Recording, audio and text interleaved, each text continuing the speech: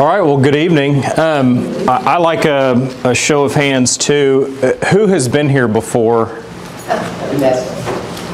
That's it, wow. Oh, yeah. So y'all have heard the jokes before, y'all have not. So There are new pictures. new pictures? Yeah. Yeah, I have changed the slides a bit over the last 10, 15 years, and we've been doing this many, many years. And I say it every time, but I mean it every time. This is one of my favorite things to do. I was in a courtroom this morning in Tulsa. Half my practice is in a courtroom. The other half is, it seems like, meeting with board members, meeting with individuals, meeting with real estate developers, attending a lot of HOA meetings, and kind of like Patrick, who, by the way, is an invaluable resource. If y'all have banking or lending questions in the HOA area, condo area, he's the guy to talk to, okay?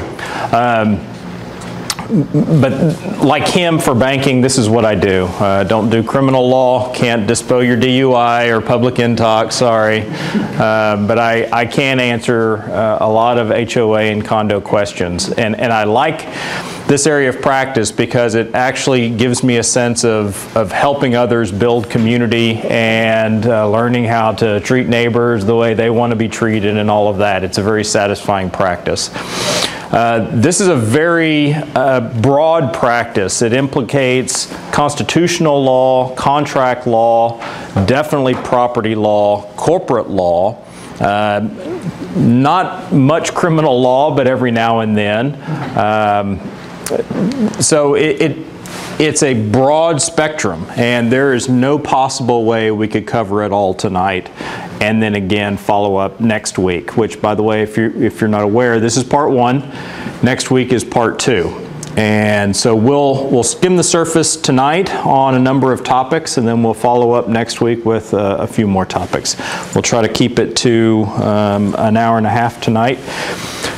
But I'm a lawyer. I've got to give the disclaimer, of course. So I will do my best to answer questions tonight. That is the purpose, is to have a conversation.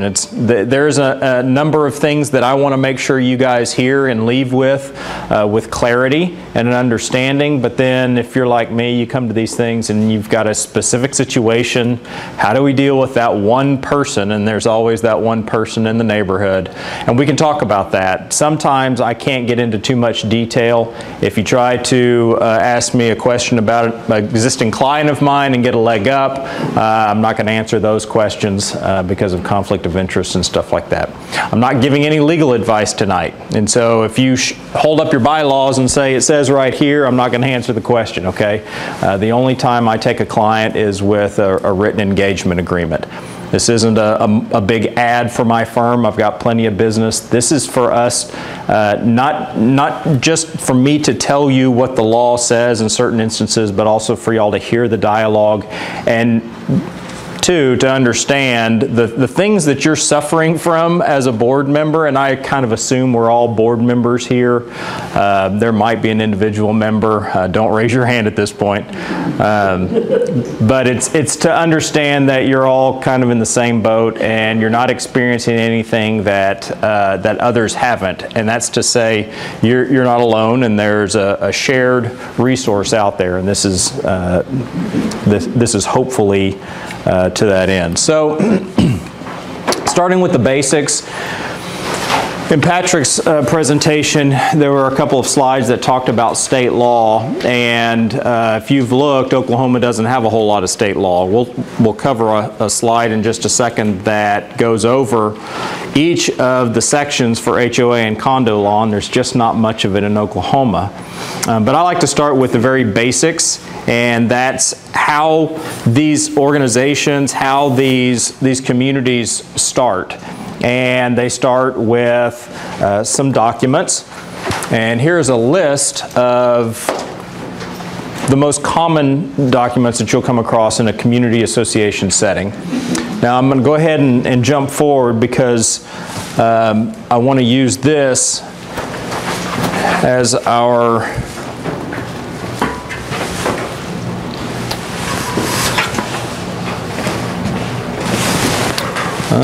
I'll just I'm just going to erase this. Yeah.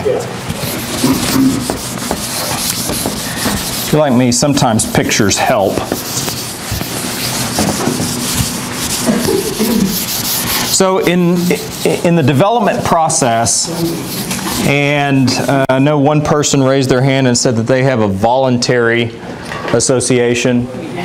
One of those questions that comes along is, well, do I have to pay my dues or not? And that's just a variant of, do I have a mandatory association or do we have a voluntary association? And that question gets answered. A number of questions like, where do we find our covenants? Why is it that I have to do this? And we're going to go through the development process very quickly, and it answers a number of those questions. And hopefully we'll put name to document and kind of bring all of this together so that we're all starting on the same page with terminology and process. So I'll pretend that I'm a real estate developer. I've got an 80 section, or we'll say a quarter section, 160, and I want to cut it up. I have this dream of a community. I want to sell some houses, and so what I do is I will file oftentimes what's called a plat. Now, I could get legal descriptions and I could sell property without a plat, but most commonly when we have a community association, what we'll find is a plat. All right? So the plat, that's a picture of a plat, by the way. The plat is what allows us to call places on earth lots and blocks. If you have a set of covenants that refers to lots and blocks, but you don't have a plat, you may have a real big problem. And that's not uncommon to find in Logan County, in Canadian County sometimes. There were a number of developers that routinely would file covenants that referred to the plat and lots and blocks. And then you go, okay, well, it says plat and lots and blocks, so let's go find the plat, and lo and behold, there is none. Well, that's just a screw up. And so then we have to deal with, okay, what do we do in that instance? And that's a special problem. But when we file the plat, and the plat gets filed at the county clerk's office, that's what allows us to refer to Lot 1, Lot 2 in Happy Acres, or Black Acre. This is actually a replat of the lakes at Bridgewater. It's up off Kelly in Edmond. So we file the plat, and then almost immediately what they'll file is something that we typically will call a declaration, but it doesn't matter if they're called CCRs, and sometimes you'll see that referred to, or you'll see covenants referred to as CCRs. That's just an abbreviation for covenants, conditions, and restrictions. Okay? Sometimes it'll be referred to as an owner's certificate. Is there anybody from Tulsa County, from that side of the state? Not typically, but sometimes we'll have folks travel. They do things a little bit differently in Tulsa County and on the eastern side. I don't know why, but if you're over there, oftentimes the declaration or the covenants are actually attached to the plat. Have you seen this for your clients out there? It's very strange, but that's how they do it. So oftentimes, though, you'll have the plat and then the covenants are filed right after. Now, the covenant is the document, or the declaration is a document that says what you can and can't do with your property. Whether you have to get architectural or design review committee approval for that nice new sunroom you want to build, or the swimming pool. Can you put a basketball goal in your front yard? Can I paint my house pink? There was that case we saw the picture of down in Texas. Can I use my house for short-term rentals like Airbnb? That is a big deal right now. We're doing a lot of Airbnb covenants. We're doing a lot of Airbnb litigation. So the covenants tell us whether you can do that or not. This also gets filed in the county clerk's office. If the covenants do not get filed in the county clerk's office, they don't apply. Unless there are some very limited circumstances. If I sign off on these and they don't get filed, they'll be binding on me, but they won't be binding on my property. So this is a very specific process. We do it every single time the same way so that we answer the questions. Where is the lot and block that we reference in our covenants?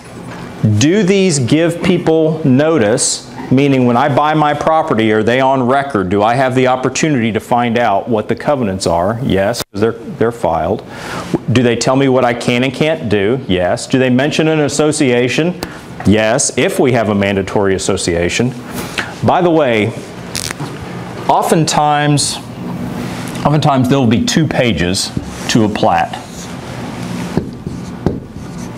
The picture that you see there is often page 2. Page 1, there'll be language here, there'll be some signature blocks here, and then a bunch of seals. Often right here, that's dedication language. And if our question is, do we have public or private streets? Do we have a mandatory association? Oftentimes that will tell us here. Sometimes it will tell us down here, and I know you can't read this, but that says notes. And oftentimes there's plat notes, and this plat note says the common area shall be maintained by a property owners association consisting of the lot owners.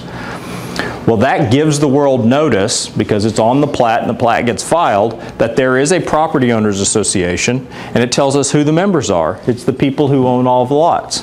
The plat also tells us where the common area is, and this association or this neighborhood has very extensive common area. You might be able to read that, but that says common area. Yeah, that's most common. That's not always. Say that again? It'll have it in there all the time, or? If there is, it'll have this. Yeah.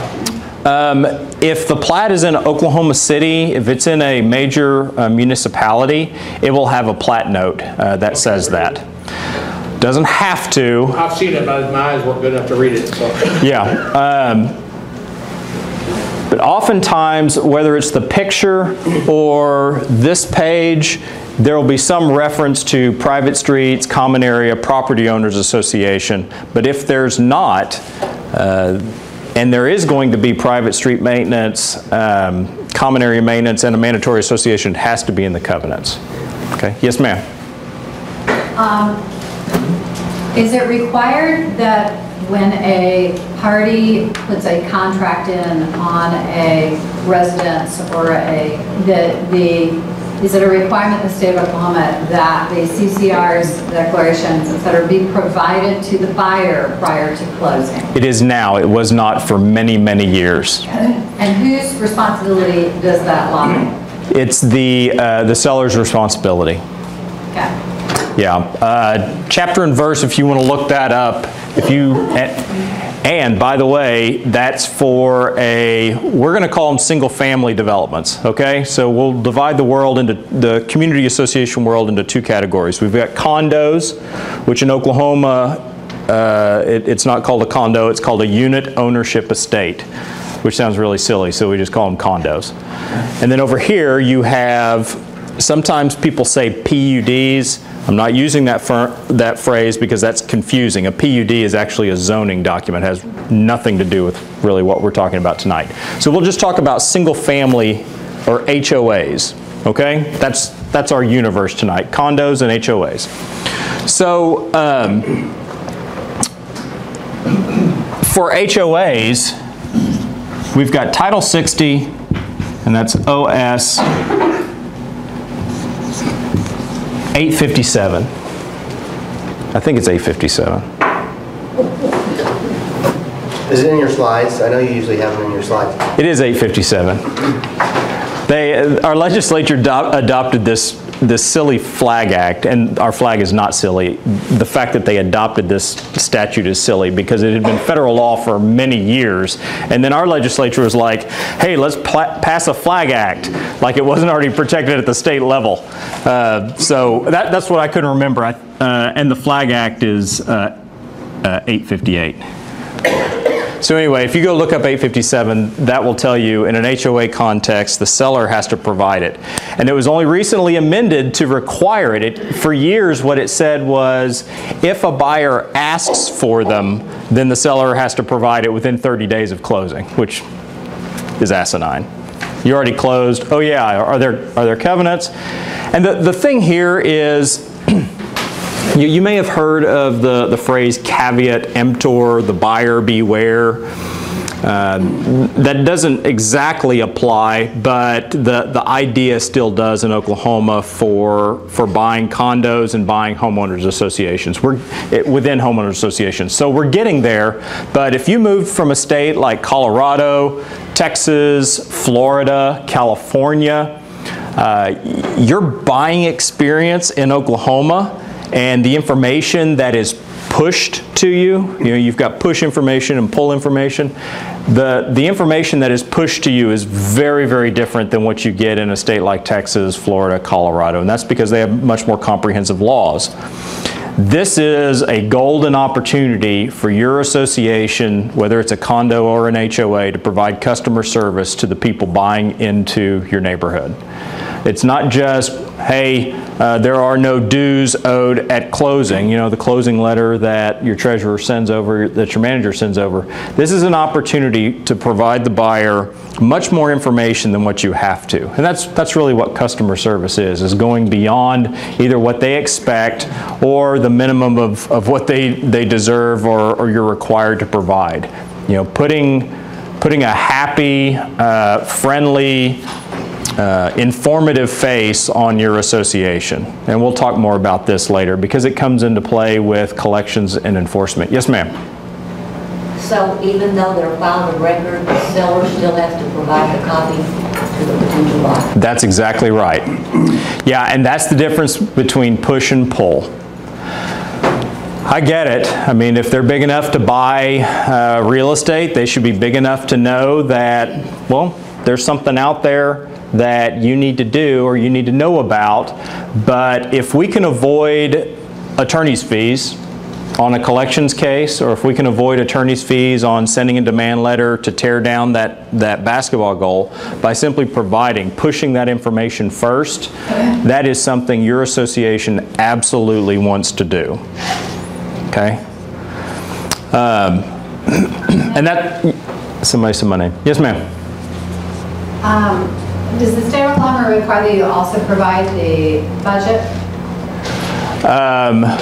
No. The state of Oklahoma does not. There are, well, I'll just say Norman.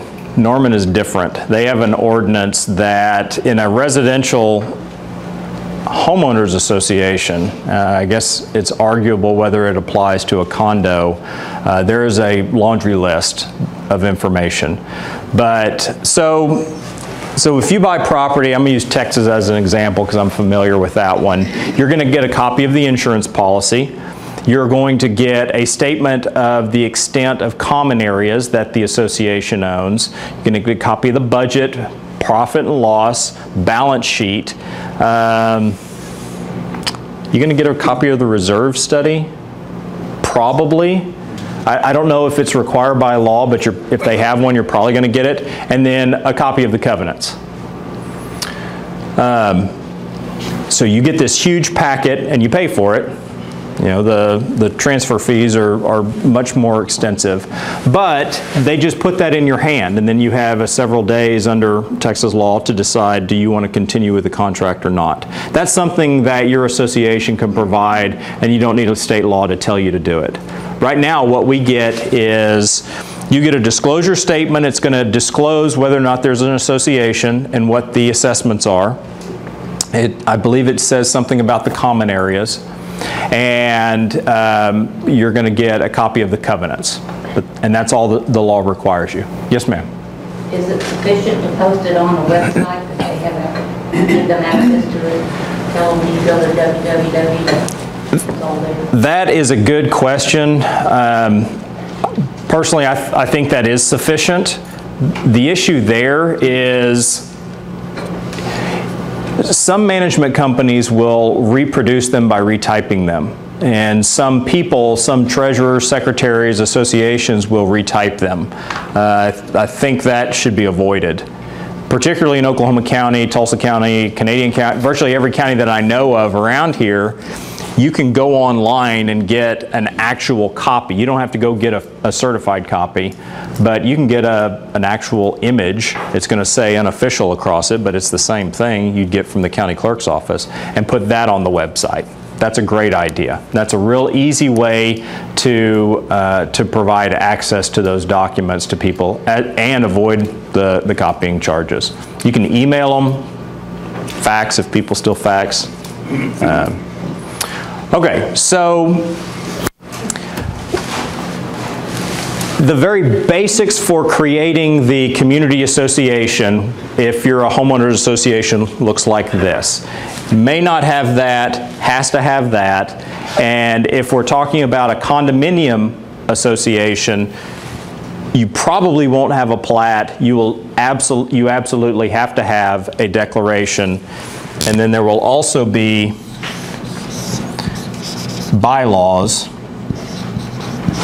filed for a condo. Now, I make it a practice, if I'm doing an HOA, I attach the bylaws as an exhibit to the declaration just for the purpose that we're talking about. There are certain things that we do as lawyers, there are certain things that we do in business that take people's arguments away so that we don't have to spend time on reinventing the wheel. We can foresee certain things happening, and so if we can foresee those things, those questions, those bad things, or just things that waste time, we try to avoid them. And one of the things that we can foresee coming up is, well, the bylaws don't apply to me because they're not filed of record. Well, that's not technically true, but we're just going to skip that argument and we'll just file them of record. Well, I didn't get a copy of the bylaws, so they don't apply to me. Okay, well, they do, but we're going to skip that and we'll just file it of record. In a condominium, they have to be filed of record. It's an invalid condo if the bylaws are not filed. So here we have, this is the real estate side of our community associations. And then we also have, we'll call it the corporate side. And on the corporate side,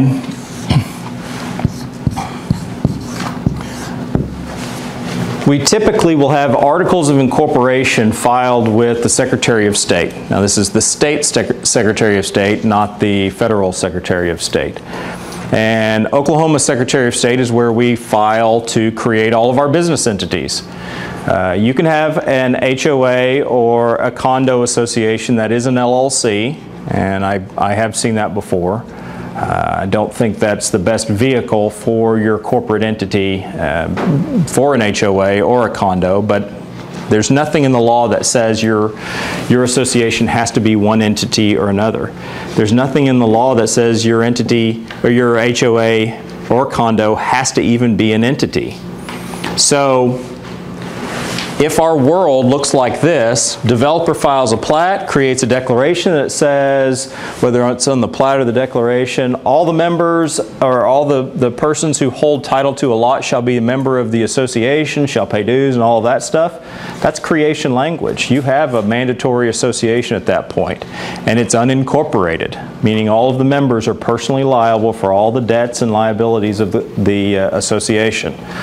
The absolute worst form of doing business there is, okay? There's a reason why, roofers use entities, why the company you work for that you started, why your lawyer told you or your accountant told you, this is what you're going to do. It's creating an entity, and we do the same thing for our homeowners and our condo associations, right? Typically what we'll create is an INC, a C Corp. And we'll create a non-stock, non-profit corporation. Not a tax-exempt entity, that's a federal designation, that's a letter you get from the IRS after you go through a certain approval process. That's not what we're talking about tonight. Okay? We're talking about an Oklahoma incorporated C Corp that is non-stock, non-profit. And Patrick touched on this in his talk. You do hear this every now and then, well, because we're a nonprofit, we have to distribute all the profits. No, there's nothing that says you have to do that, and in fact, that's a horrible business plan. Or, well, we can't have any money in the bank in our general operating account. We either have to spend it or move it to a savings account. No, there's nothing that says you have to do that, all right? Under the INC on the corporate side, we might have minutes, both board minutes and regular meeting minutes, and then we'll have resolutions. And so our world, whether it's HOA or condo, is broken into real estate side, corporate side. And courts have had a difficult time because we have very old principles, legal principles, dealing with property. Dirt's been around for a long time. It's been bought and sold for thousands of years. Very established principles. But then when you introduce these corporations and managing the association that holds title to common areas and these interrelated neighbor type relationships, the courts have said, well, we're not going to treat these exactly like contracts. We're not going to treat these covenants exactly like real property interests. We're going to treat them a little bit differently. And you see sometimes in the court rulings, courts struggling with, all right, I know this is what the contract says. The contract says you can't have a sunroom on the side of your house. And when I say contract, I'm talking about the covenants. All right? Sometimes you'll see that referred to as the contract.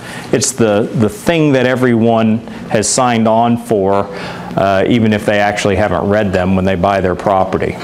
But if the covenants say no sunroom, covenants likely also say the association or any owner bound by the covenants may seek an injunction or a remedy at law in the enforcement clause of the covenants. What that means is the association or an owner can go to court and ask the judge to tear that thing down.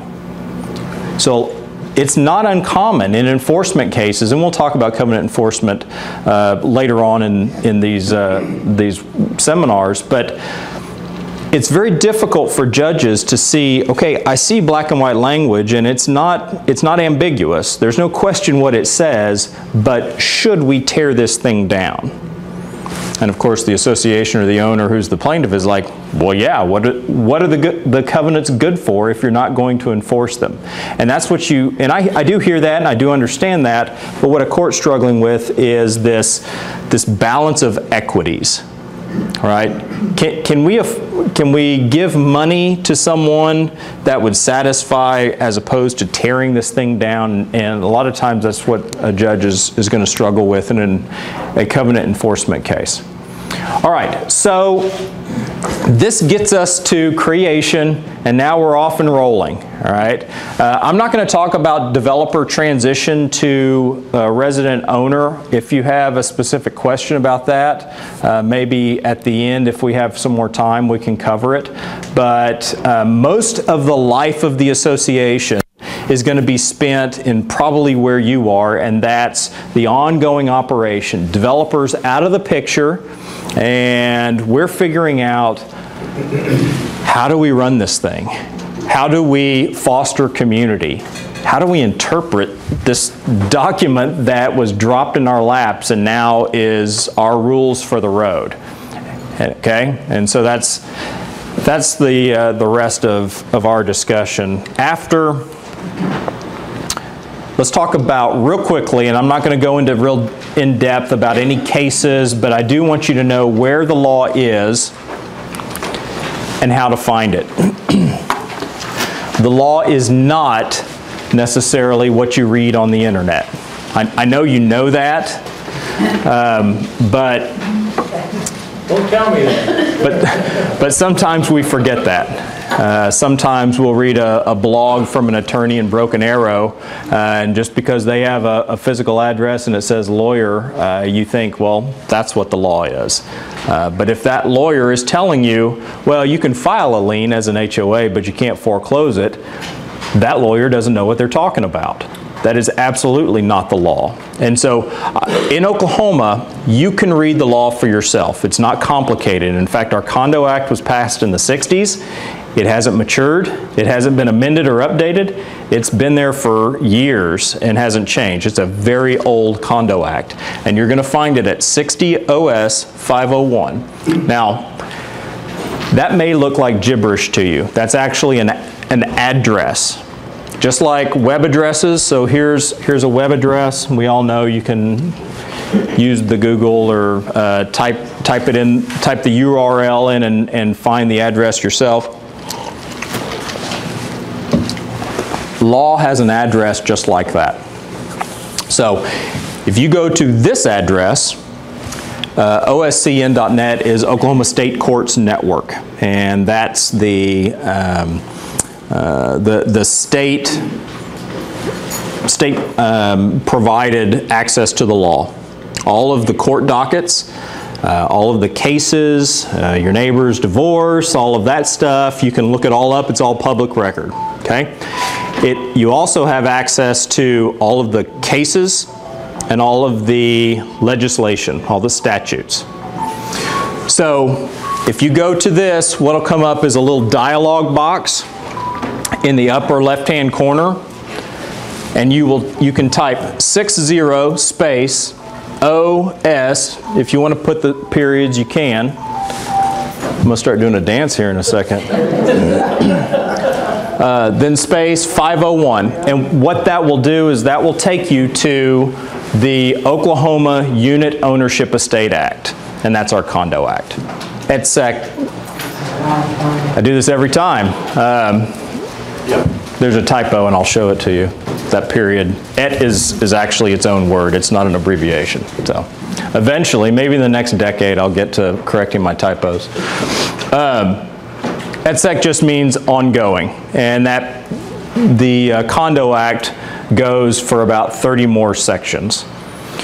If you want to look at the HOA Act, it's not, and again, you're not going to find this language, this Condo Act and HOA Act. That's just short form because that's how we broke our discussion into two hemispheres. So the HOA Act is actually called the Real Estate Development Act, and if you're a single family development, then that's what applies.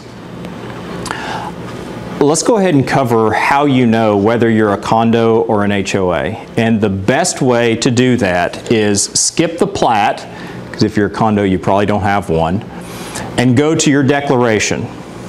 And as you start reading, the way these are typically set up, there'll be a heading, and it'll be probably in bold letters, and it'll say the declaration for Happy Acres to Oklahoma County, State of Oklahoma. It might go ahead and say something about a unit ownership estate, and if it does, you're a condo.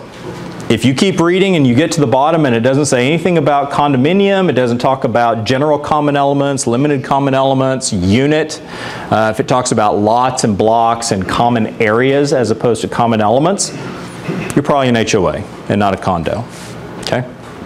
So that's the Condo Act, the HOA Act. In Title 18, by the way, I don't think I said this, so this is the title, OS is Oklahoma statutes, and this is the specific statute number. Title 18 is where our corporation code is. There's some very important language for you to know as a board member if your association is incorporated, and if I didn't mention it or stress it before, I'll go ahead and do it now. If you leave here and you know your association isn't incorporated, you can do so. You don't have to wait till the morning, and you shouldn't wait till the morning. You can incorporate it tonight online with the Oklahoma Secretary of State's website. It is that important to do. Don't operate your association or virtually any business as an unincorporated association. You want it incorporated. All right? We're going to skip that. Let's talk about, and I'm not going to read these to you. These slides are going to be available to you. But there are some basic things, and by the way, as we go along, as you've been doing, if there's questions, just raise your hand and holler at me and we'll cover them, okay? But there are certain things that I want you to know about meetings and how to properly record them. So, along the lines of providing customer service, but also avoiding the conversations that we'll just keep calling them that person, that one person likes to have. That person likes to word whip board members and hold the bylaws and quote chapter and verse and, you know, but, I'm not paying my dues because you didn't have the board meeting or the annual meeting on the second Tuesday of December. Okay, that really has nothing to do with anything, but okay. If you're a board member, you don't need to know them backwards and forwards, but you do need to have read them and know what your responsibilities are and what the goals are of the association. You can't simply ignore the language in your bylaws because it's inconvenient. And one of the things that you're looking for as a board member is the word shall versus may. And so where you're going to see this is there'll be language more than likely that says the association shall maintain the common areas or the common elements. And what your bylaws or your declaration is saying is it's non-discretionary. The purpose, one of the main purposes of the association is to maintain the common area or the common elements. And so oftentimes attorneys, myself, we draft shall. Now, if something is discretionary, so the association board may borrow funds, you would never write it, the association shall borrow funds. That doesn't make sense, but you want to make it discretionary. So non-discretionary, have to, discretionary, could choose to. All right. So as you read through your copy, if you're a board member, take a highlighter or circle the shalls and keep a pretty good working knowledge of that, because those are the non-negotiables. Those are the non-delegables. Right? Those are the things that the board has to do. We're going to talk about amendments later, but one of the things that it's possible you're going to come across is language that says shall that makes it impossible. But that performance, following that shall, discharging that shall is impossible. I'll give you an example. So there are condominium associations and maybe some homeowner associations in Oklahoma where they have bylaw, and I keep using this term bylaw intentionally because I am talking about bylaws. Let's not get our words confused. A declaration, covenants, owner certificate, those are the structural and use restrictions. Bylaws typically deal with the business of the business. How do we get notice of meetings? How do we conduct meetings? How do we elect board members? How do we throw board members off the board? What rights do I have as a member of the corporation? Those are typically bylaws. There are some really poor forms of bylaws out there that say on an annual basis the association shall obtain a certified audit. Well, back when those bylaws were adopted, certified audits didn't cost what they cost today. And I have association clients whose budget's $15,000, little 10-unit condos, and they go get a quote for a certified audit, and it's $5,000 or $8,000. And they're thinking, the lawyer said shall means we don't have a choice. And the accountant said they're going to charge us $5,000 or $8,000 for a certified audit. What do you do in that situation? And I'm not going to answer that question for you. That one's a cliffhanger. We'll answer that when we get to amending documents. But knowing your bylaws is very important.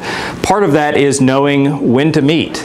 And even if the bylaws typically will say the board shall meet at least on a quarterly basis, that's a pretty common bylaw provision. The board really should meet more than that. And really the board needs to meet as often as it can competently keep a handle on the business of the association, and that's typically monthly. All right? And so what are you doing at these monthly board meetings? You're looking at reconciled bank statements. We need to get a date. Do we have a date for the embezzlement class again? Are we doing that? I don't know. Not this year? This year, next year. All right. Well, the reconciled bank statements reminded me. So Patrick and I did an embezzlement course. It was a one-night deal a couple years ago, or was it last year?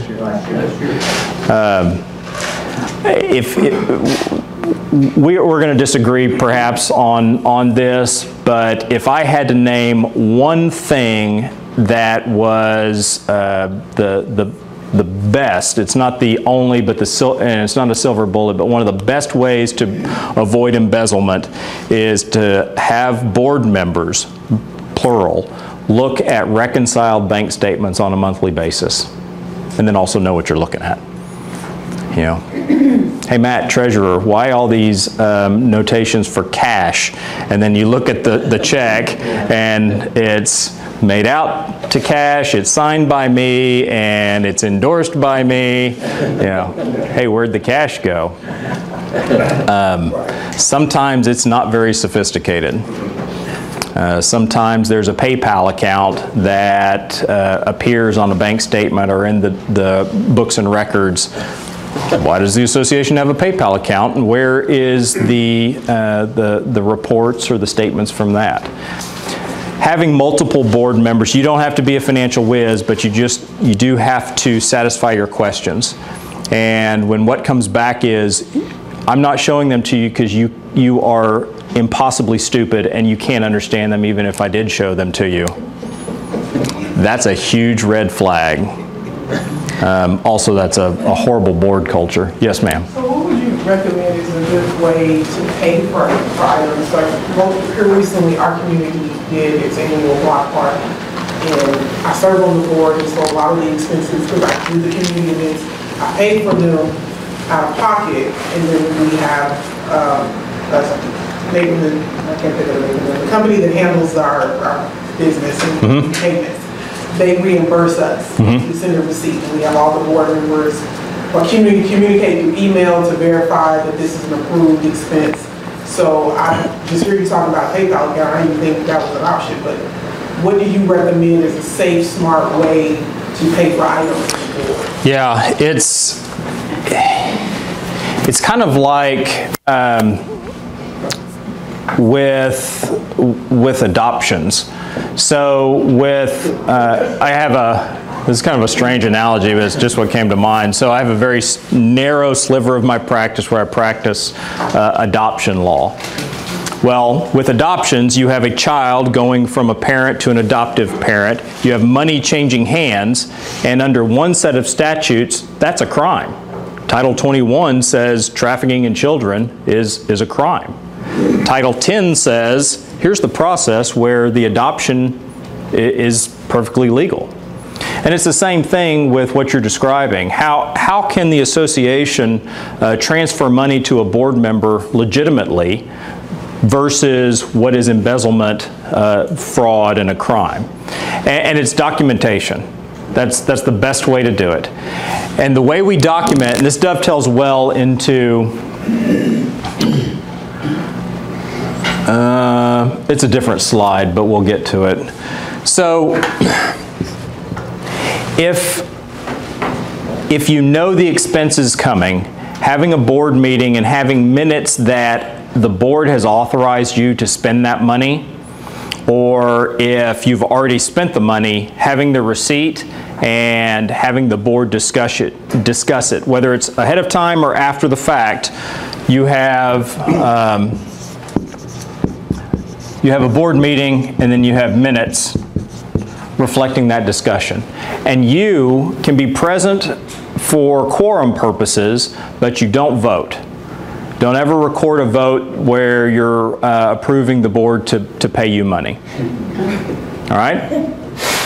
And so if you have a 3-member board, you sit out of that vote and the other 2 vote to approve it. All right? And then having a receipt.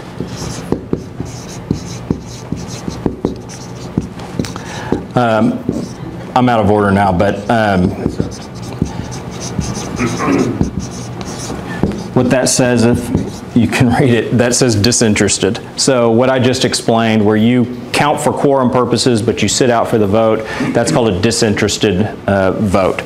And then having a receipt, and the receipt stays with the meeting minutes. So when that person next year goes on their witch hunt and you're trying to enforce the covenants or make them pay their dues, that's when that person gets really interested in how to the letter of the law the board has followed the covenants.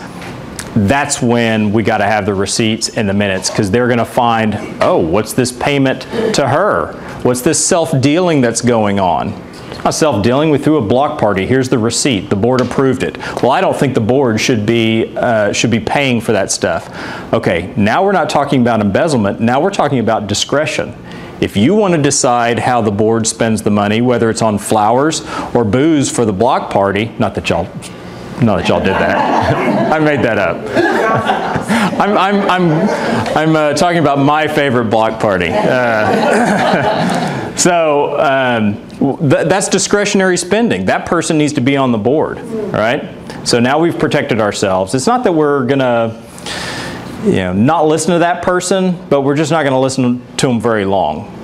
Because we're gonna get to the point in the conversation, okay, are you alleging wrongdoing? Because there is no wrongdoing. Here's the documents, here's the meeting minutes. Oh, what you're expressing is a difference of opinion? You have an opinion, great, thanks.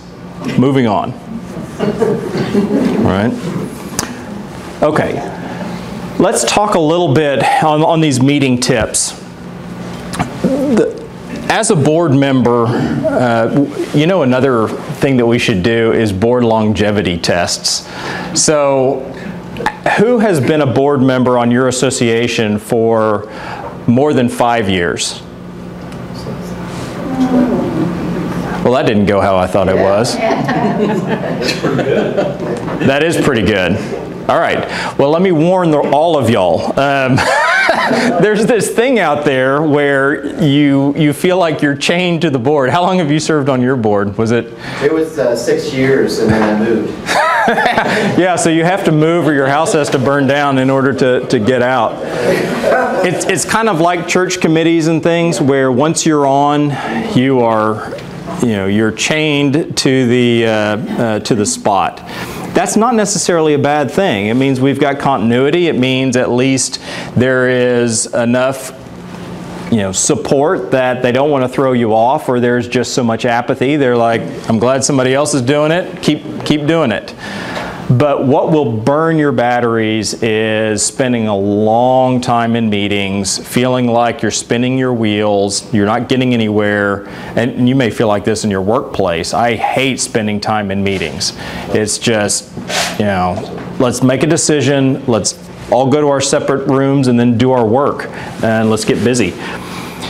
The way you can mitigate some of that is by having an agenda.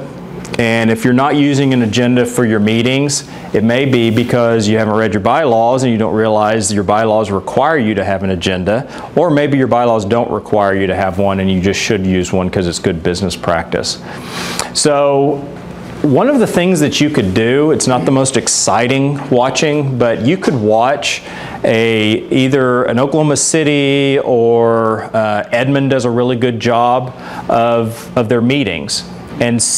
And you can find one where if there's been reporting or something that is contentious, and see how they handle contentious meetings or how they handle just regular meetings. And it's following the agenda, they don't get out of order, it's very systematic and businesslike, and that's really what you're looking for.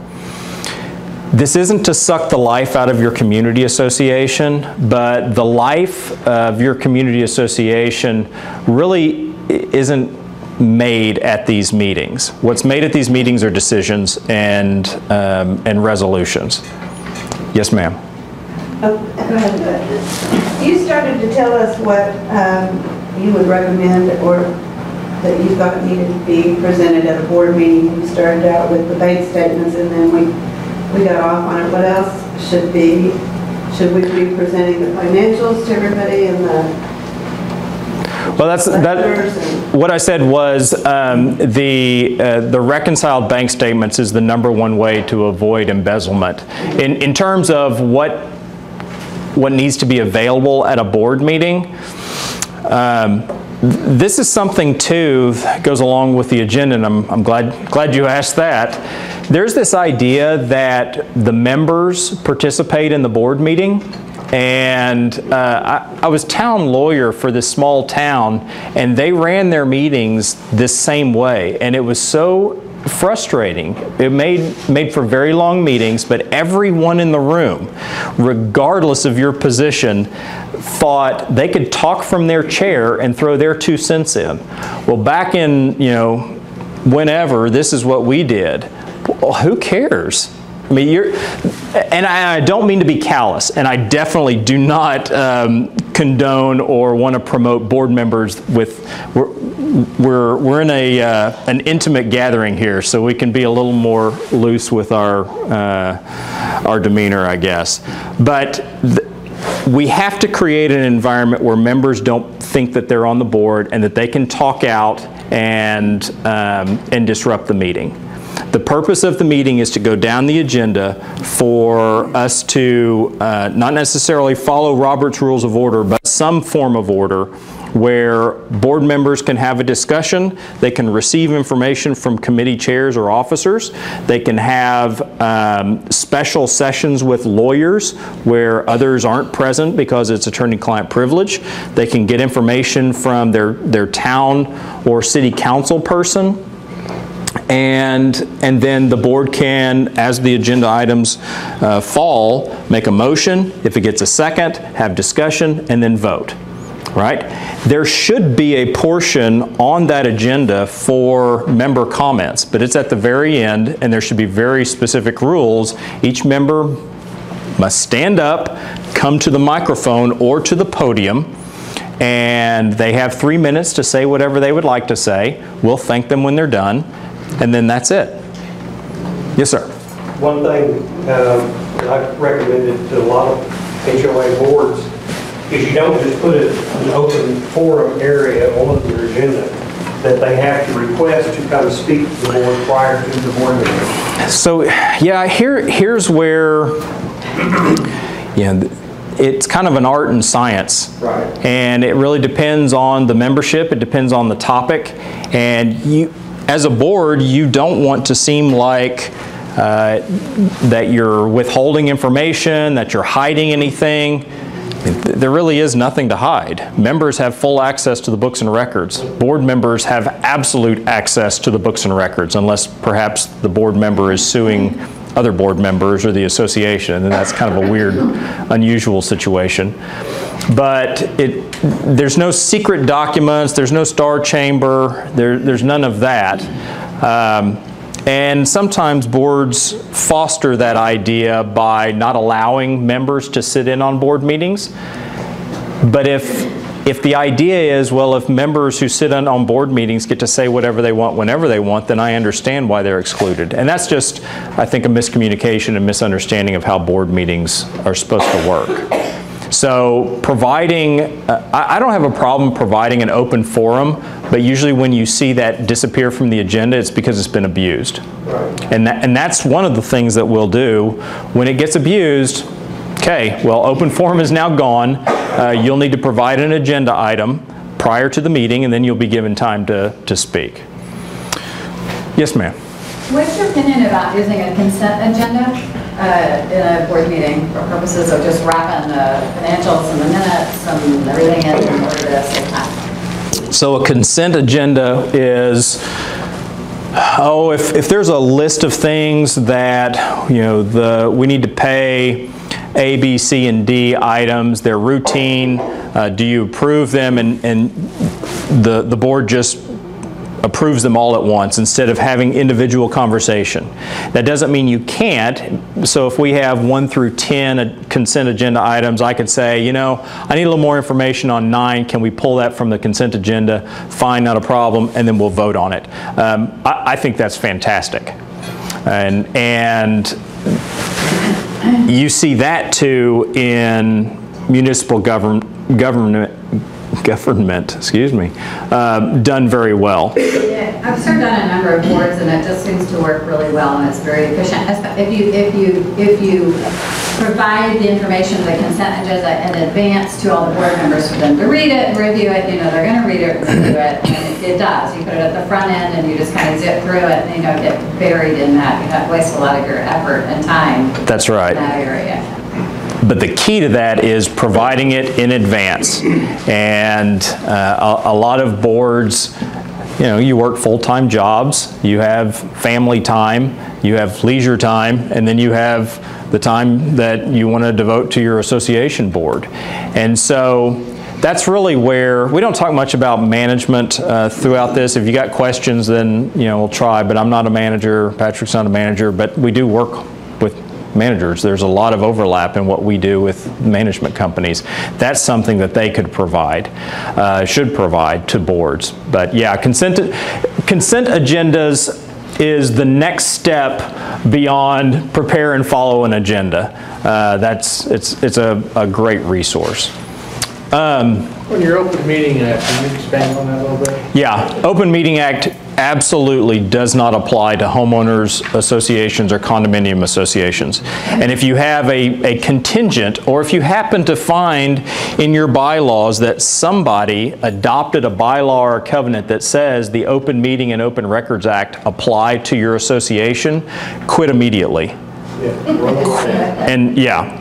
What about minutes? Because, well, minutes. If it's included in a minute. If there was if it's included in a minute, then that means the board or the members discussed it, possibly had a motion and approved that the Open Meeting Act and Open Records Act would apply. I would go back and undo that. I would take a second vote or follow some process. And the reason is you're not compensated as a board member. You're not thanked very often. The last thing you want is criminal liability, and that's exactly what the Open Meeting and Open Records Act do. I'll give you a very small example. So, and by the way, they don't apply because associations are not public bodies. They're not public entities. The Open Meeting and Open Records Act are so that our government doesn't do things in secret and holds those entities to an extraordinarily high procedural standard so that we have ready access and push knowledge, not pull knowledge, of what our government's doing. And so, for example, under the Open Meeting Act, in order for, if you read the act, it's abundantly clear why it makes absolutely no sense for this setting, but you have to publish your ordinances. Well, your association doesn't have ordinances, and it's not going to publish. You're immediately going to be out of compliance with the Open Meeting Act. You have to give notice a year in advance of your regular meetings. And any special meeting that you have, the Act's special meeting notice requirements is going to be nothing like what's in your bylaws. And so if you follow your bylaws in terms of special meeting notice, you're going to violate the Open Meeting Act, which is a crime in Oklahoma, and can subject the board members to civil penalties. There's absolutely no reason why.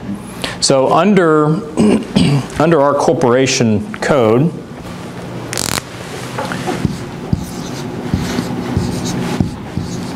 the act that you want to look at for access to records beyond what your bylaws provide is Section 1065.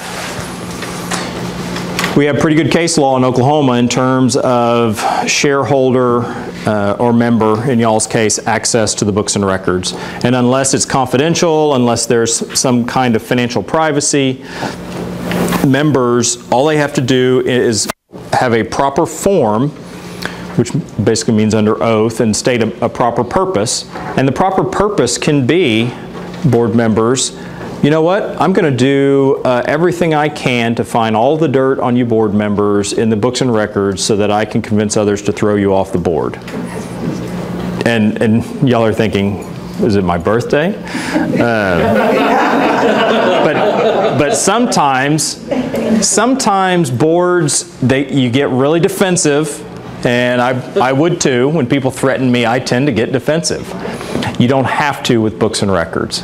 The answer is never no, even to that one person, that one guy, that there's no obnoxious exception to the books and records access. Even that guy gets access to them.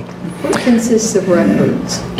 So that's a good question, and that's the fight areas for this are what are records, how quickly do we have to get them, do you have to pay for them? So our question was, well, what are records? Emails among board members, definitely records. Text messages among board members, records. By the way, if you have a board distribution or email chain, you might not just be having communications among board members, you might actually be having meetings, which may not be a bad thing as long as y'all understand, okay, folks, we're circulating an email because we don't have another regular meeting. Does everyone consent to this serving as our meeting and our vote? And then what you do is you take your vote, and if everyone says, absolutely, we don't need to get into a room together, then at your very next in the room together meeting, you paper that up. That's an agenda item. Okay, you just approve that. So that would be a record. My individual notes of a meeting, those are not records typically. Unless I am writing up my committee report that I deliver, and it's an outline of my committee report, and I attach it to, or I give it to the secretary to serve as my written report. Now we have a record. But individual board member impressions, notes, those are going to be discoverable, meaning if there's litigation, an attorney probably could get their hands on them, but it's probably not a book and record that a member would have access to. That's typically the big areas. As counsel for association, particularly when it gets into litigation or they ask for all of the emails and texts, I'll have to tell you, I cringe. I mean, the stuff people put on social media is astounding enough, and that's public. I mean, at some level, you know, everyone sees this. The stuff that board members put in emails and text messages, I cringe, because it's going to be an exhibit. And so here is the caution, the warning. Before you hit send, and I have to do the same thing. I have that guy and that gal in my life as well. They're usually lawyers, but I have to hit delete after I type out everything that I want to say, or I'll show my phone to my wife, hey, is this inappropriate? Yeah, delete it.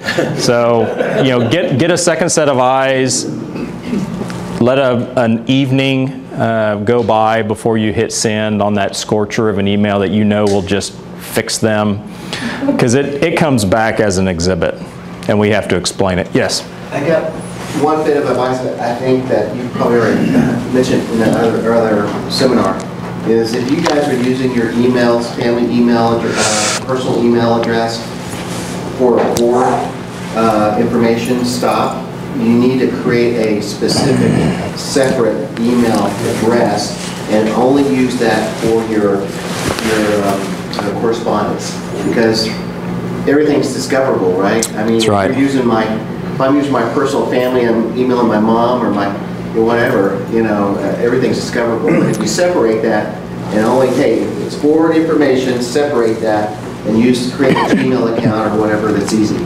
That's right on target and really good advice. And it's fairly easy. So if your association has its own domain, you can go in and set up a distribution email, board@happyacres.org.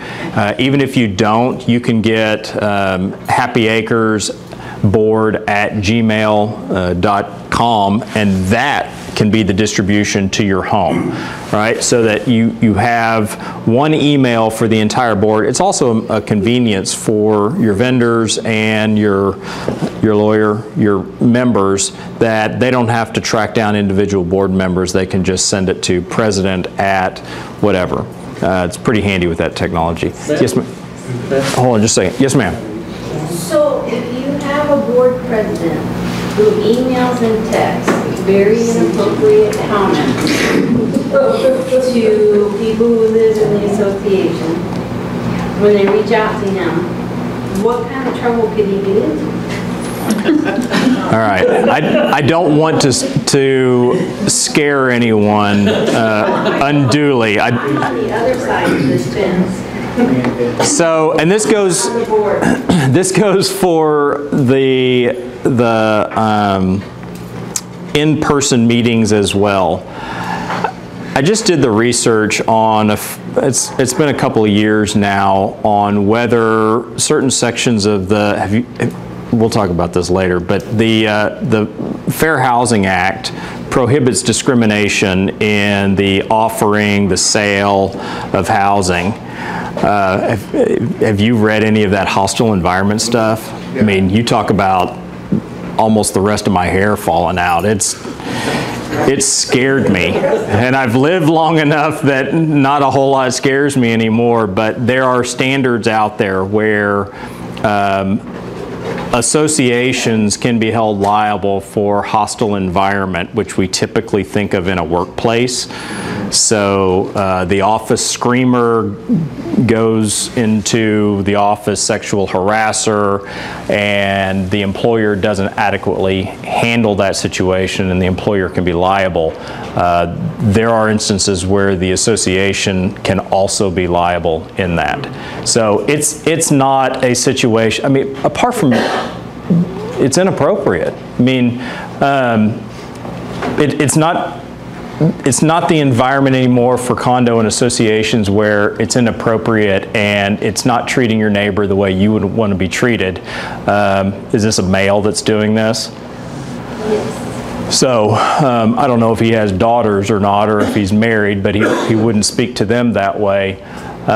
It's also against the law. And the association needs to take appropriate steps. Now, that's the trouble, and that's what scared me, is what are the appropriate steps in that situation, and doing something is the first step. So so the answer is there are significant things that could happen. I mean, apart from a victim's protection order, if this individual is sending electronic email or electronic messages, whether social media, text messages, or emails, after a certain point, that could be a federal and a state crime. If he's making threats, if he's singling someone out because of an impermissible reason, gender being one of them, race, country of origin. I mean, these are things as a society that we don't need laws to tell us not to do them, but we do have laws that tell us not to do them, and they carry significant penalties. Which dovetails nicely into look, board members, we have to model the behavior that we want to see come back to us from the members. I've been in meetings where the president is screaming from the board table, and it's no surprise that meeting got out of hand very quickly. There is a way, a very age-old way of treating people that you disagree with honor and respect, and hammering out the disagreement, even if you don't come to the conclusion where you agree. And unfortunately, a lot of us have been fed the lie that peace means that we agree on everything, and that is not what peace is. Peace is agreeing to argue with holding each other by the elbows as opposed to strangling each other by the throat. Okay? And in order to do that, we have to be in the room together oftentimes. So boards, one of the best things that you can do, it's not just providing information, but it's also providing an example and a path for members how to talk to their neighbor, because you're going to get this. Raise your hand if you've received the call or the email, my neighbor's dog is driving me crazy, or my neighbor's parked in front of my mailbox, or blah, blah, blah. Go do something about it.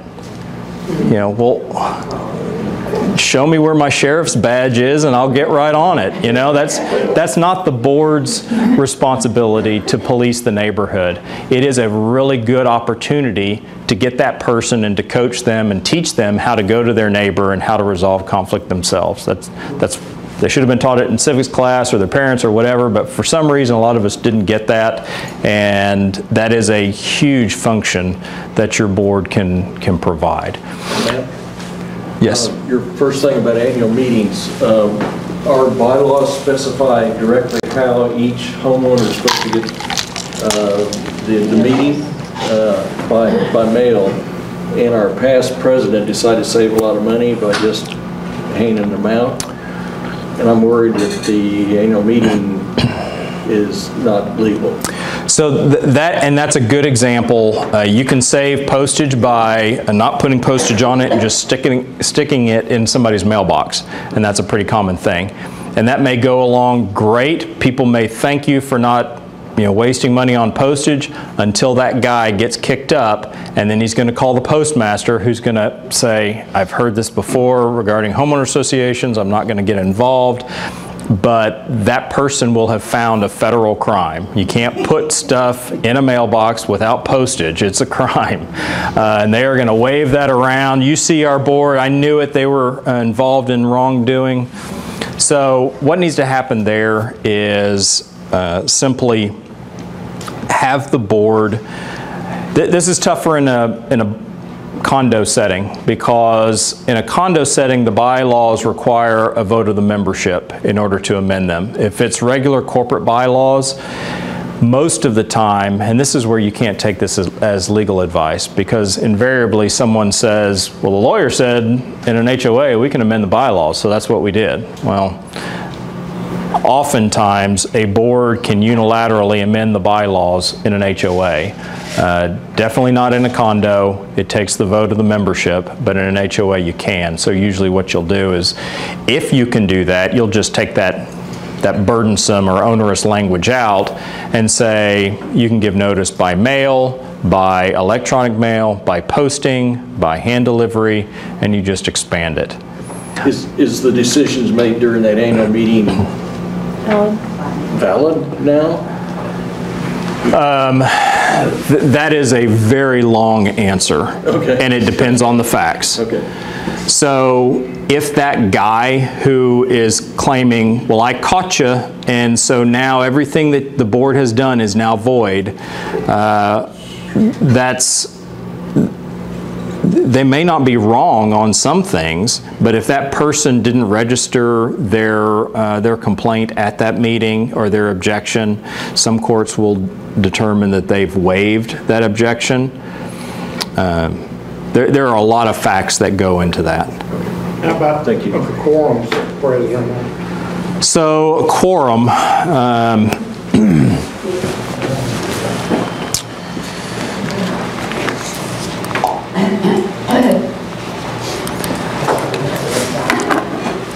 Oh, I'm sorry, I didn't know it was going down the chart. No, I need to move along anyway.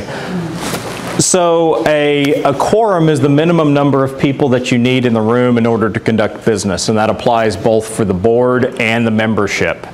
It may be, if you look at what your bylaws require for quorum purposes and you look at your annual meetings, you've never had a quorum. That is very common. Now it may be, hopefully, that your bylaws provide a little trick with the notice that allows you to get a quorum. So some bylaws will provide that after due notice a quorum must be present, and a quorum consists of 1/3 of the members in person or by proxy. And and this would be the bylaw language, if a quorum is not present at that time, then that meeting may be adjourned, notice given, and at the next meeting a quorum will be deemed present. Right? Well, you can actually do that with one notice as opposed to two. The first notice that goes out, you say, hey, we're having a meeting on such and such date. If at 7 o'clock, if at 7:05 a quorum's not present, we will adjourn, and we will have our second meeting at 7:10 the exact same night. So you look for opportunities with your notice to get your adjourned meeting quorum. If your bylaws are just handcuffs, then we're back to what we were talking about and seeing if we can amend that language. It is entirely possible that your articles of incorporation prohibit the board from amending the bylaws, and that would be the time when your board could not unilaterally amend. If you look at Oklahoma law, it says, unless prohibited by the articles of incorporation, the board may amend the bylaws unilaterally. You can send it to a vote of the membership. In fact, I want you to look at that on your own. That's Title 18, Section 1013. That's the board bylaw amendment statute. Section 1013. Yes, sir. Yeah, in this one slide, you talk about governing body. Yes. Definition, please. Governing body is the board. So in that slide, you're probably looking at, is it referencing Section 1065? It doesn't have a section. Doesn't have a section, it's a procedure and rules. Okay. Governing body would be the board, and shareholder would be the individual member. So in certain places, 1065 being one of them, it talks about shareholder. Obviously, y'all don't hold shares. It's a non-stock company by definition. But what 1065 says is shareholder also refers to member of the corporation.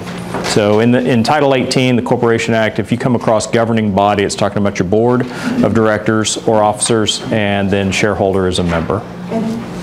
And so you were saying that if it's in the CCs, that we have to have a quorum a certain amount, then we can't, the governing body can't. What I was saying is the Articles of Incorporation prohibit the board. If you read Section 1013, it says unless the Articles of Incorporation prohibit the board from amending the bylaws, then the board can do it. But your question, you didn't ask this, but it raises a very common thing. So we've got our declaration and we have our bylaws. If you're a mandatory association, there's going to be a section that the declarant or the developer declares for himself or herself and all of the lot owners that they shall pay dues to the association. And it's going to talk about how often, how much, and then how to change them. In that how to change them, there may be a quorum provision. And then you also look in your bylaws and you also have a quorum provision. So now what happens? Well, oftentimes this quorum provision says 2/3, and then this one might say 1/3. Well, now we have a conflict. We've got some crunch in our contracts. Maybe, maybe not. And this is where reading the language and not just saying, well, okay, we have a quorum clause in our declaration, so we have to follow that. Well, maybe, maybe not. If you read that and it says, for any meeting for the purpose of increasing the assessments, there shall be a quorum of 2/3. Well, we have a quorum provision specifically for a certain type of meeting, and that's assessment increase. And then this one's probably a general. Unfortunately, those old covenants that we talked about, they may simply say, at any meeting of the members, a quorum shall be present and it shall be 2/3. Well, now what do? We've got two conflicting, and most associations are going to want to go with the easier one, right? Maybe you can do that, maybe not. It's fairly common to have another clause in our bylaws that's a conflicts clause. And what it says is, if there's a conflict between the declaration and the bylaws, the declaration controls. So if we do have a conflict between our quorum provisions, and we do have that conflicts clause in there, then we've got to go with the declaration quorum provision. Does the non-for-profit statute in Oklahoma dictate quorum? It does, but it's an unless otherwise provided. Yeah, that's a... So you're saying the quorum is specified by the bylaws in the declaration? Oftentimes it's specified in the bylaws because quorum is a corporate voting thing. It's a corporate governance thing. It's not uncommon, though, in certain sets of covenants to find a quorum clause in the covenants as well, which is a problem. We're going to talk about amendments at some point, and if as you go through your governing documents you find conflicts like this, then put that on the list to change. If you find assessment language in your bylaws, put that on the list to move it to your covenants, because covenants are the document that should address assessments, and the bylaws should deal with the business of the business. Meetings, notice, board, office, all of that. This answers somebody's question about, well, what about the Nonprofit Act? We don't have a Nonprofit Act. We did in the 70s. It went away in the 80s. We just have the General Corporations Act. And what it says is, unless otherwise provided, and that's what that UOP, unless there is something else in the governing documents that applies, the default quorum is 1/3 for Oklahoma corporations. By the way, this is another good reason to incorporate, is you get some really good default language. If you're unincorporated in your declaration, you probably don't have bylaws, but you could, and they don't answer some of these questions, what's our quorum? How many people do we have to have in a room in order to do business? I don't know. You could just make it up, I guess, because we don't have any default. What they would do is they would adopt some bylaws that answers those questions, but we don't need to get in that situation. How much time we got? Not much. 10 minutes. All right. Whoops. I'm going the wrong way. Let's talk about proxies. So one good way to get our quorum is to use proxies. If one of your members says, our bylaws don't authorize proxies, so you can't use them, they're illegal, they're absolutely wrong. A proxy is simply a document that authorizes another person to go to that meeting, so I don't have to sit through another association meeting. There are also provisions in the law, and I cite them here, that unless the proxy provides otherwise, it expires after a period of time. If you execute a proxy, you can undo that. It just takes the same formality that you executed the proxy and the same kind of notice. So if I signed a proxy and I delivered it to the Secretary of the Association, a document, a letter given to the Secretary that says I revoke or I undo or withdraw my proxy, is the same formality, and that would work. What about timing on proxies? You have to do them in advance, you hold them through the meeting, what? Sorry.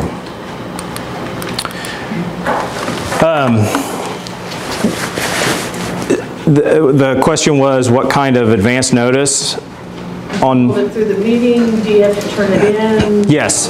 Typically what you'll do, because you have to count quorum in order to know whether you're having a voting meeting or just an information meeting, at the sign-in, say I come in with 5 proxies, I'll come in, I'll sign in for myself, and then I'll designate next to each of those people, if we're using a sign-in sheet, that I'm signing in as their proxy.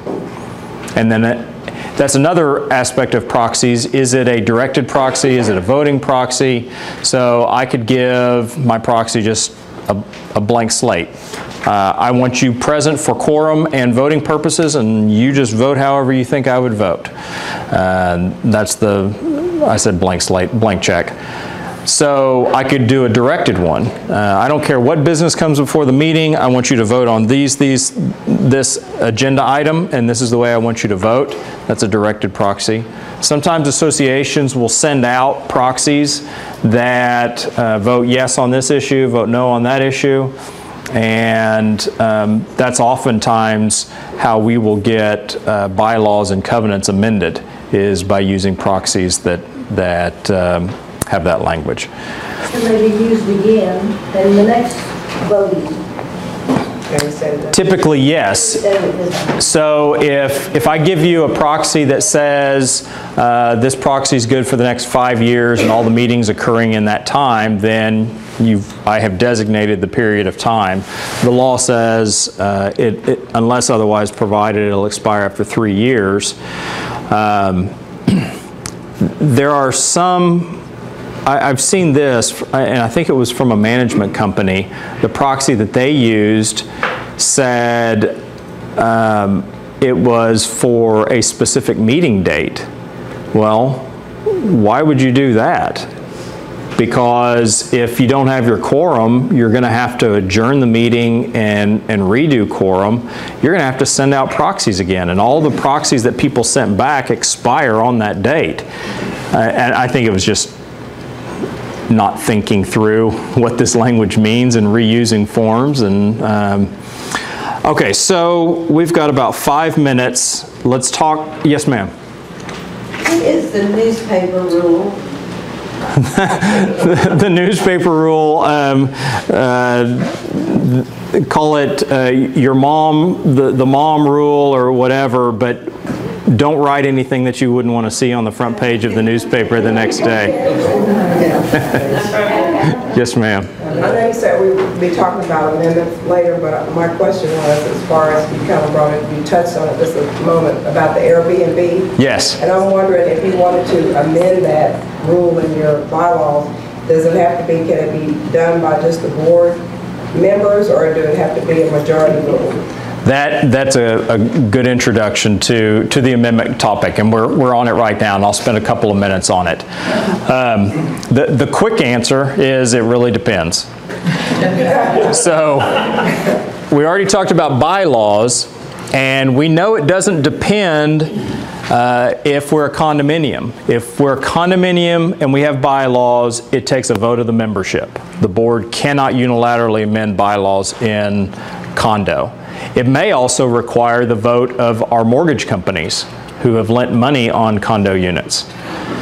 That's a really high burden. If we're talking about covenants, almost always it takes a vote of the membership. And so conceptually we need to think covenants always require a vote of the membership. Almost never can the board unilaterally amend covenants, because it's such a fundamental document. You need to think of it in terms of like our constitutions. It is an extraordinary act to change the language in this. The rights, the responsibilities are so fundamental that we can't change them willy-nilly. Bylaws, we can change those, because we're not talking about real property interests. We're talking about the business of the business. Right? And there's a built-in safety net. If the board comes in and unilaterally amends the bylaws and we don't like that, we throw them off the board, and we take over the board and we put the language in our bylaws the way we want. All right? You've got that built-in safety net. Don't have that with covenants. Okay, so I'm gonna show you a slide. We're gonna talk just a little bit about amendments, and we'll pick up the conversation next week. So I'm going to show you this slide. I'm going to let you read it, and this helps explain why sometimes we need to amend our covenants. This is actual, I'll go ahead and set it up too. So this is actual covenant language. I've reproduced it word for word and punctuation mark by punctuation mark, okay? All right, so just soak in all of its horribleness just for a second.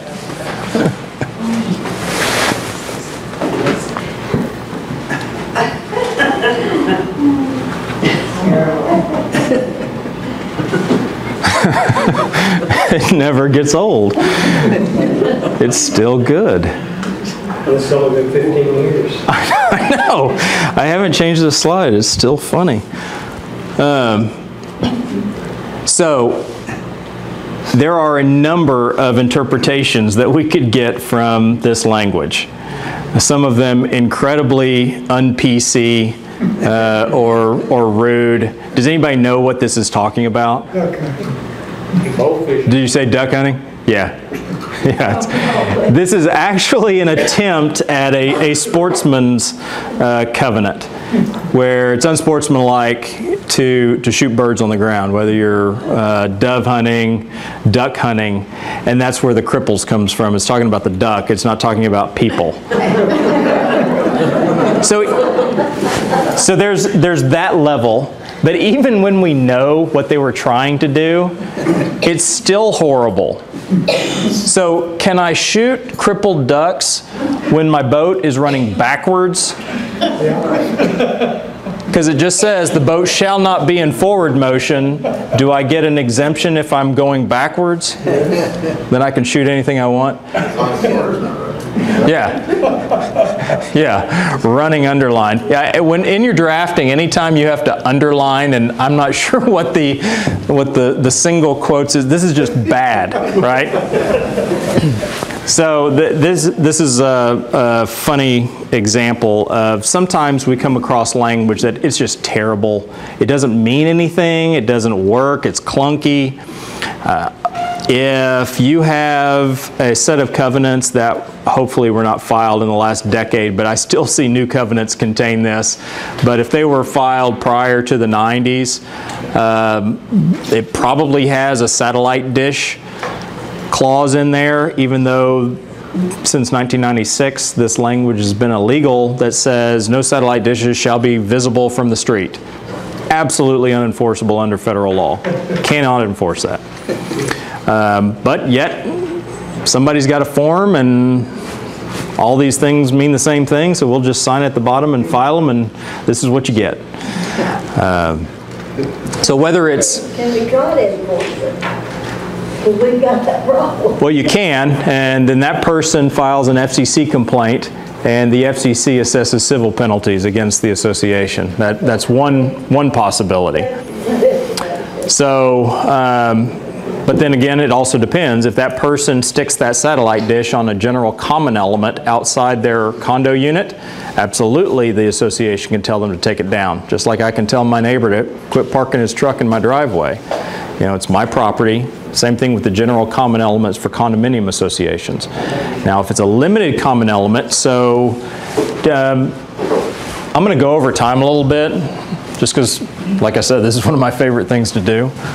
If you need to leave, go right ahead, but we'll pick this up again next week. But on a condo, so on a condominium, you've got different slices of airspace and improvements.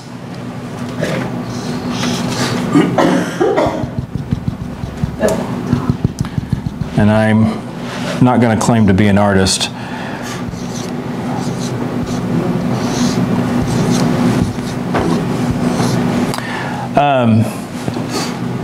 And then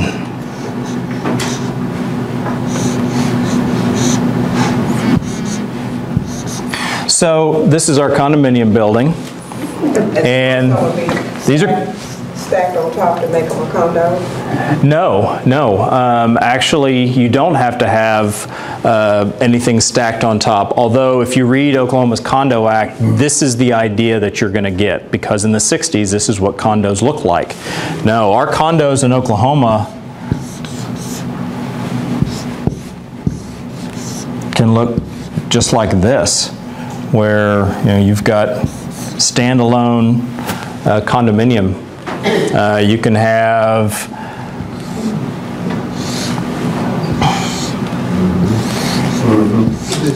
duplexes. You can have duplexes be a condo or not a condo. See, a condo is a form of ownership. It's not a structure. Right. So I could condo this room. I could condo your tables and your chairs. By the way, and this is random, but in Oklahoma we still have a church seat easement. I could reserve you a legally enforceable seat in church by statute.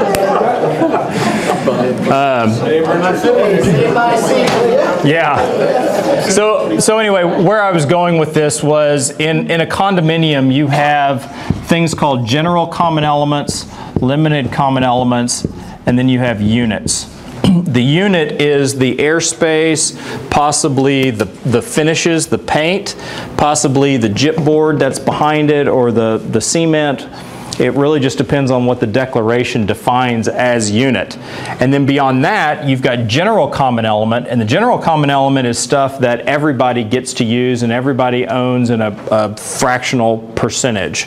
And that's typically roof, foundation, support walls, doors, Sure hope your declaration, if you're a condo, defines who owns the windows and who pays for broken glass, because that's a big one. Elevator. The elevator, yeah.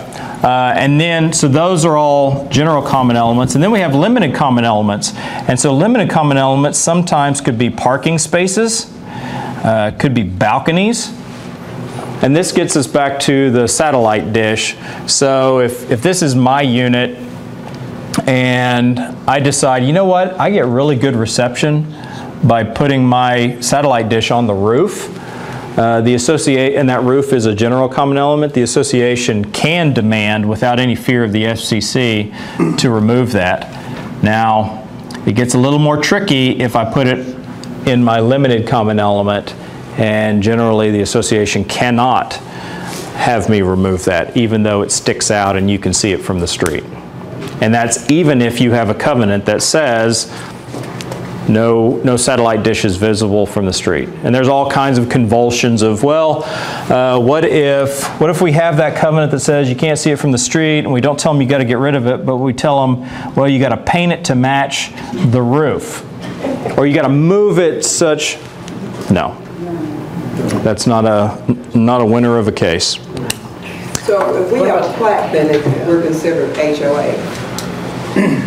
Not necessarily, because this condo could be built on lot 1, and so there could be a lot. The only thing is the condo development is going to have a legal description of lot 1, block 1, and then it's going to refer to the declaration. It's the declaration that actually creates a condo, not whether it's platted. Yes, sir. What happens, along the lines of the satellite dish, what happens if you have a restriction on putting signs in windows in a condo? Can that be enforced? That's a really good question. And if it's on the exterior, absolutely yes. So it's not uncommon. In fact, the form of covenants that I use, it talks about whatever goes on inside a unit or inside a house, as long as there's no noise, sound, noise, smell, no indicia of whatever's going on outside, then that's fine. Now, if there's signs in the windows, it really just depends on what we're talking about too. If we're talking about political speech, then that's going to be a fight. If it's a Van Halen poster, then that's going to be a fight. That's personal expression, and that's no different in some people's minds, and you'll have to convince a judge whether that steps over, planting petunias versus lilies. If it's, and the cases that you see these, I can't think of a sign case. I'm thinking... In Missouri we have one. It's a case law that did exactly what he said. Oh, really? Yeah, it was filed, it was passed a couple of years ago. What was the sign? It was a political sign. Someone wanted to vote for a local, judge or something. And this is a statute that was passed, or allowing it or disallowing allowing it? Yeah. So the HOA did not prevent a political sign. It gave them rules like so many days prior and so many days after the election. Yeah. But you can't. In Missouri, you have to allow that. So pretty much that framework is what I have that's the framework that I put in my covenants. But if we're talking about something other than political speech, and I think the question too is that what the association board wants to be in the business of? So next summer, or maybe this summer, when Oklahoma decides, you know what, it's really not medical marijuana, it's just recreational stuff, and we're going to adopt a law to adopt recreational marijuana, and all the signs go in the yards. Well, that's a legitimate referendum. I assume it will be a referendum. And if you have a board that has, and I'm not taking a position one way or another, I'm just using this because it's a really good example, because some people have strong moral feelings about medical marijuana, recreational marijuana, and I anticipate having board members ask, look, can we ban pot leaf signs in people's yards? And my question is, well, do you want to ban OSU flags versus OU flags? Do you want to ban invite your neighbor to church signs? You know, and again, I'm not taking a position on any one of those, but those are pretty common too. They're not a political statement. They're a religious statement. You know, invite a friend to church today. Where does the board want to step into the discussion? And you know, most of those things will resolve themselves, particularly if they're campaigns, but that's the answer to the question. I think depends on whether it's commercial speech. So if I put a law office sign on the exterior of my house or in my window, I don't think I can enforce that one. I'll probably lose. I would think that I would if I tried to keep that up, because it's commercial speech. If it's political speech, I would assume that we'd win that one. And if it's hate speech, I would assume that that would lose. And so it kind of depends on what kind of speech that we're talking about. What about American flag in your yard? Section 858. Yep. As long as you're displaying it according to the U.S. flag code, the association, neighbor, no one can bar that. Now the fight area of that is, and I've got some great pictures of neighbor disputes. They're coming next week, so that's your teaser. You have to come back. But the fight area is, okay, you cannot prohibit the flag, but the flag just doesn't hang out there by itself. What if I have, you know, the whole, my wife and I went to Gilcrease this morning, so this is on my mind. What if I have the whole Iwo Jima, you know, those guys, what if I have that recreated on my front lawn? What's that? Out of mufflers. Out of mufflers? Yeah.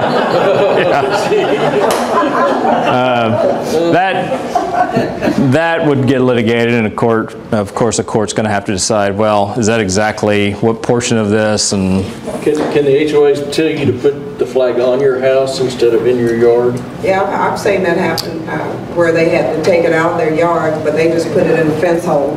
So it was still there, it just was the flag hole.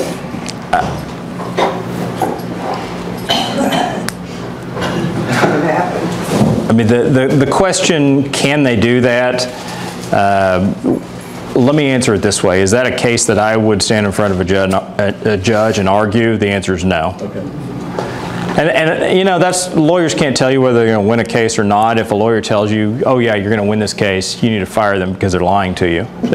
We have absolutely no idea whether you're going to win a case.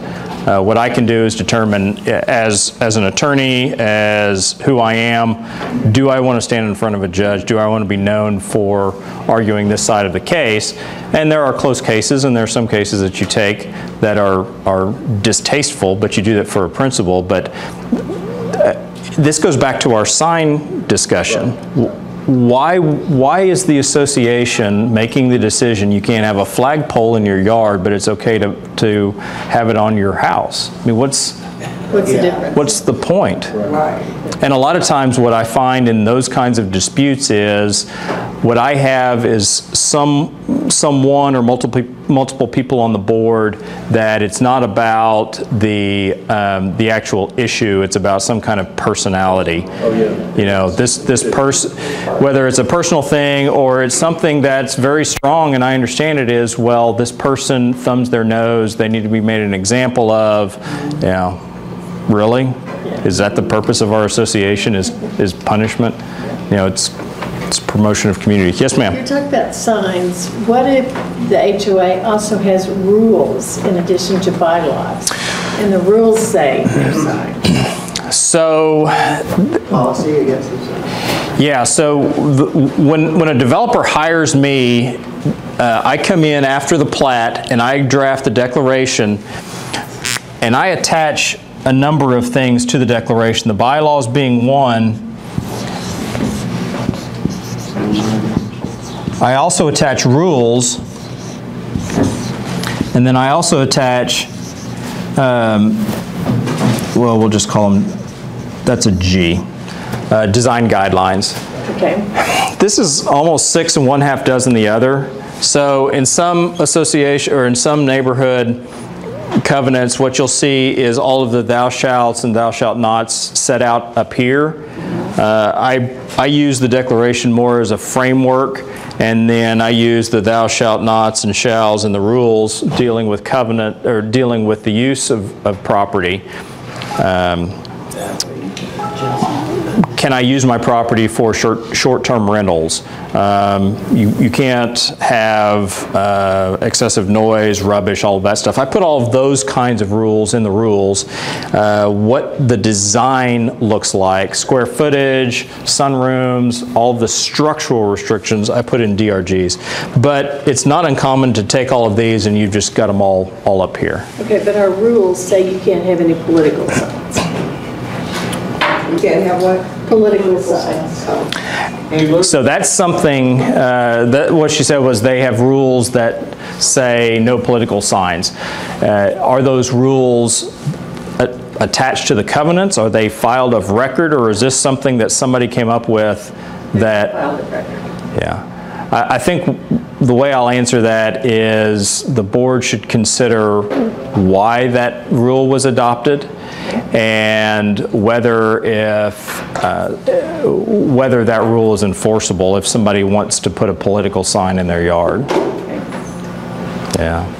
Okay, thank you guys. Thanks for giving me a little bit more time, and we'll pick it back up next week. Thank you.